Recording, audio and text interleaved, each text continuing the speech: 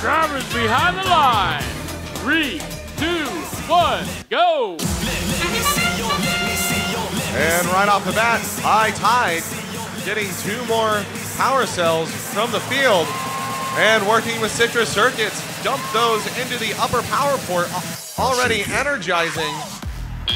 And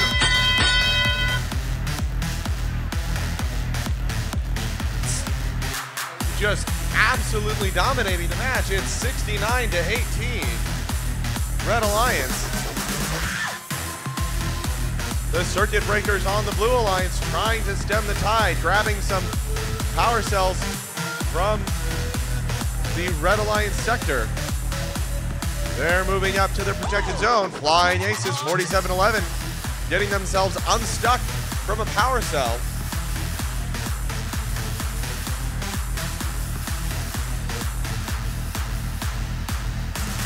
The Scorps able to counter defense. Flying Aces pushing them out of the way.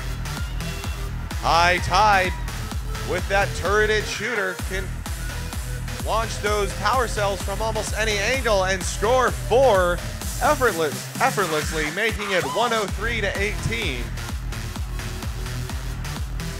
Oh, it looks like the Citrus Circuits have a piece of their robot that has come loose and is dragging.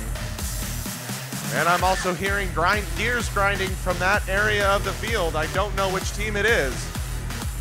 But with that, the Red Alliance has enabled the second stage of the power. Let's see if they're going to activate the control panel. Oh, here comes High Tide. They're spinning it. 1, 2.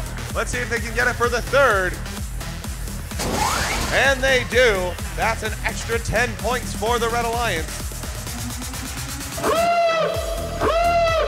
And with 30 seconds left in the match, it's time for these robots to ascend and activate the shield generator. 47-11 hot. The Flying Aces, their robot has some grinding coming from it, but here come the Circuit Breakers with their robot, and can they keep it up? Oh, they are dangling, but they are hanging.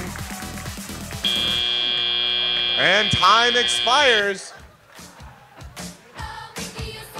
Red Alliance has powers up the shield and defense for City with a score of 195-61.